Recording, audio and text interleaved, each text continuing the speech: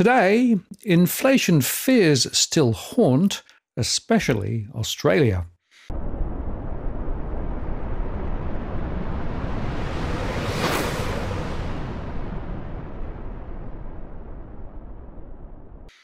Hi again, it's Martin North from Digital Finance and latest web latest post covering finance and property news.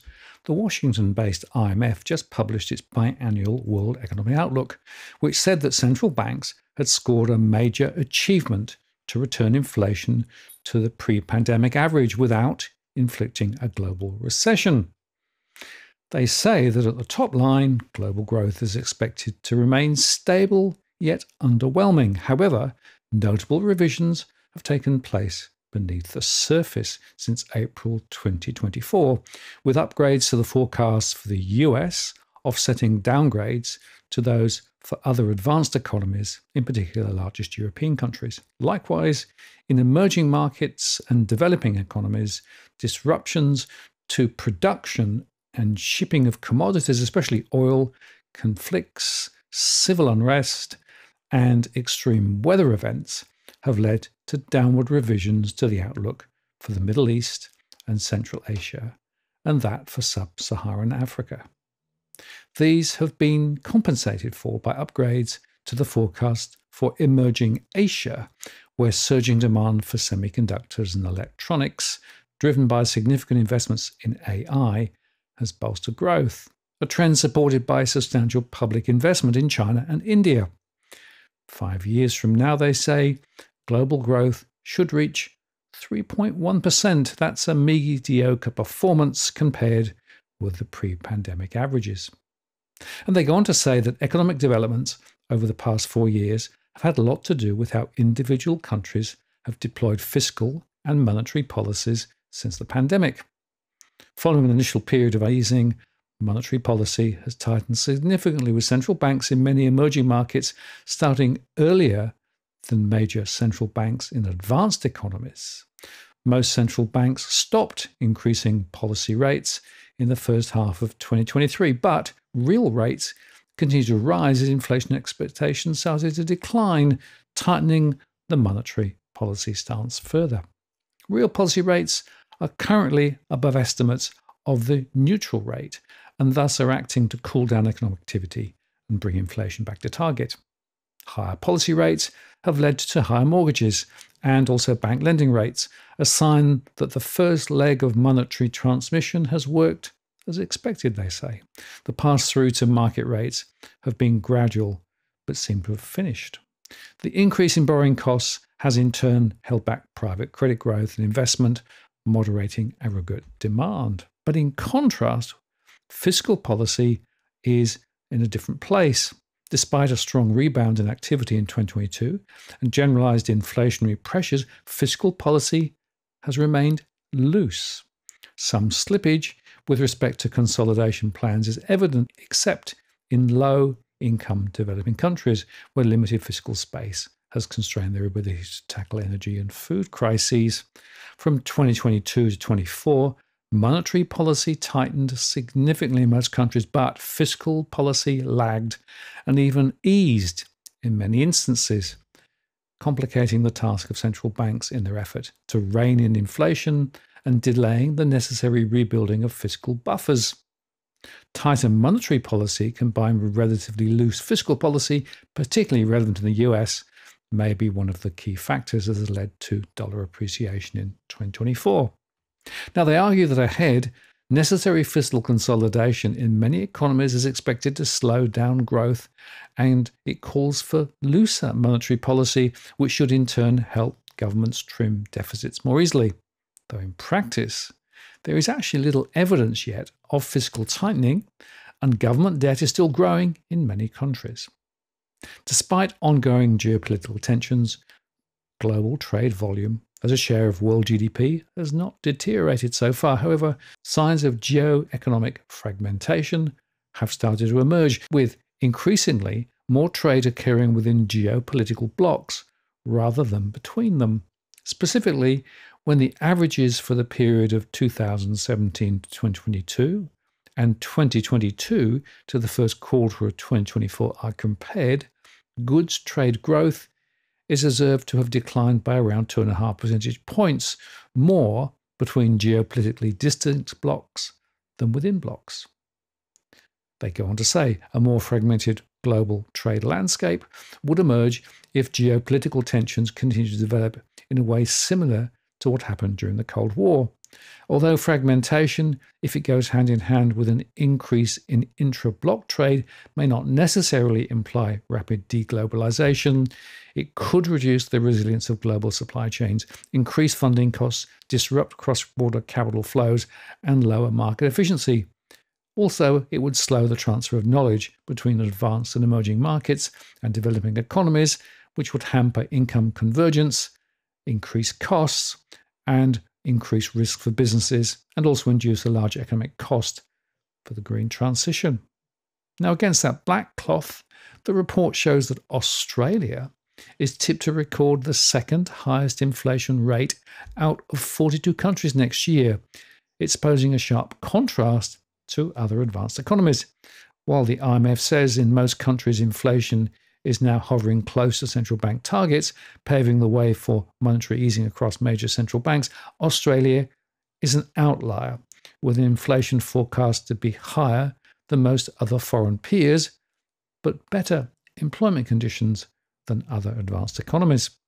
Central banks in Canada, Britain, New Zealand, and the US raised policy rates above 5% to tame inflation, while the RBA stopped raising rates at 4.35%.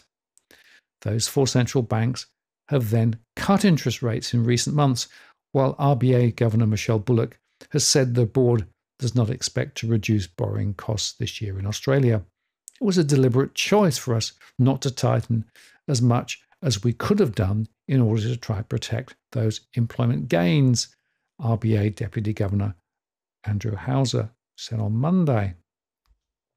The Consumer Price Index, at 3.8% in the June quarter, is forecast by the IMF to temporarily dip to 3% at the end of this year, partially due to energy bill rebates, including $300 from the federal government, and other states, including $1,000 from Queensland, although, of course, the RBA looks through those. That support, combined with income tax cuts on July the 1st, helped push consumer confidence last week to its highest level since January 2023, according to the latest ANZ Roy Morgan Consumer Confidence Index. But inflation is forecast to jump higher to 3.6% by the end of 2025 as the energy bill subsidies expire. Only the Slovak Republic, which has experienced a sharp rise in food and energy costs, is forecast to record a higher inflation rate of 4.8% next year. The flip side is that local unemployment rates are tipped to creep up only slightly from 4.1% to 4.4% by the end of 2025. That's one of the lowest jobless rates in the world. Record numbers of people, including women, are in the labour market. That was shown in the better-than-expected jobs data that came out last week that showed that more than 64,000 people found work in September, cementing market economists' expectations the RBA will leave the cash rate unchanged until February 2025 at the earliest.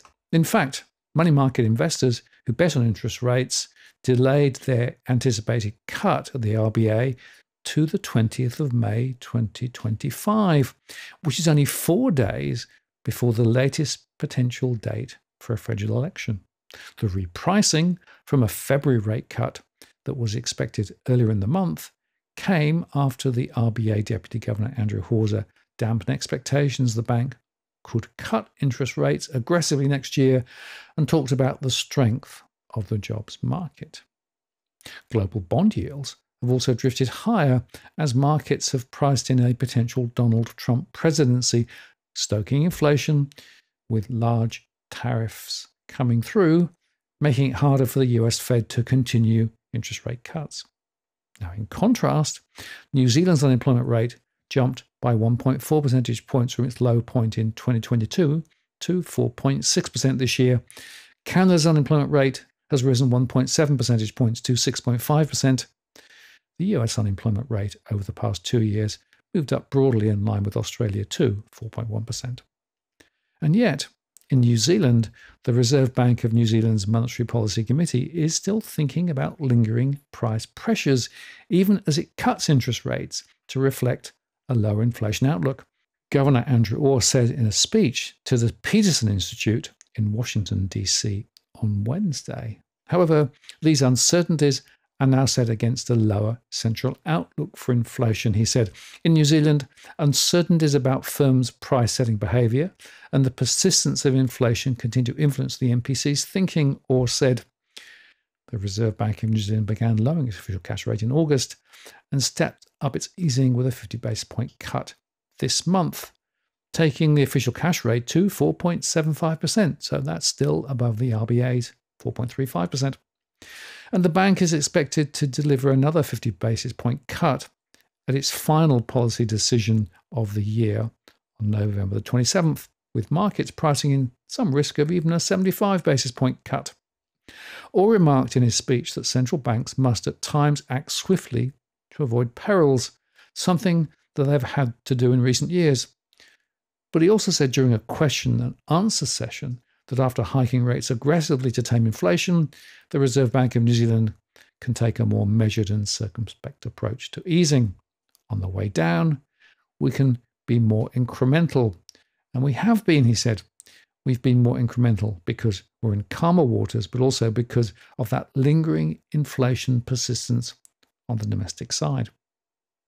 Even as policy is eased, it is still on the restrictive side, and it will remain there over the coming quarters as we get more and more confident that pricing behaviour has renormalised, Orr said. And the governor flagged a steady pace of rate cuts, Goldman Sachs economist said in a research note after his speech. On balance, we interpret the governor's comments as reducing the probability that the Reserve Bank steps up to a 75 basis point cut in November, they said, restating their forecast for another 50 basis point cut. Investors have trimmed bets on the 75 basis point move in November, pricing in a 24% probability today, down from 38% yesterday. New Zealand inflation, which peaked at 7.3% in 2022, has actually slowed to 2.2%, putting it back inside the Reserve Bank of New Zealand's 1 to 3% target. But that's largely been driven by a decline in imported or tradables prices. A gauge of domestic inflation remains elevated at 4.9%. On the other hand, the economy is likely to see a second recession in less than 2 years. Unemployment is rising, fueling calls for a swift reduction in interest rates. Orr didn't focus, by the way, on the current weak state of the economy, saying that only economic activity will be revitalised as inflation stabilises and rates fall. So standing back, as the IMF says, economic developments over the past 4 years have had a lot to do with how individual countries have deployed fiscal and monetary policies since the pandemic. Australia's choice to hold rates lower while lifting government debt across states and federally, with most new jobs being created in the public sector, thus crimping productivity. This, plus high migration, has kept inflation well above band, and there's little prospect of cuts anytime soon. But then, so far, we've avoided a technical recession, thanks to high migration, although many households are still feeling the pinch. New Zealand lifted rates faster and higher and hit a recession, but is now cutting, and also cut migration, and did not pump up jobs in the public sector as Australia did. It will be interesting to see which strategy provides the better longer-term outcomes. But for now, the fear of entrenched inflation and higher interest rates for longer suggests that the inflation battle in Australia has yet to be won. And with an election due by May next year, this could well spell trouble for the current government, although I'm not sure that the other mob is really much better. Now, if you're buying your home in Sydney's contentious market, you don't need to stand alone.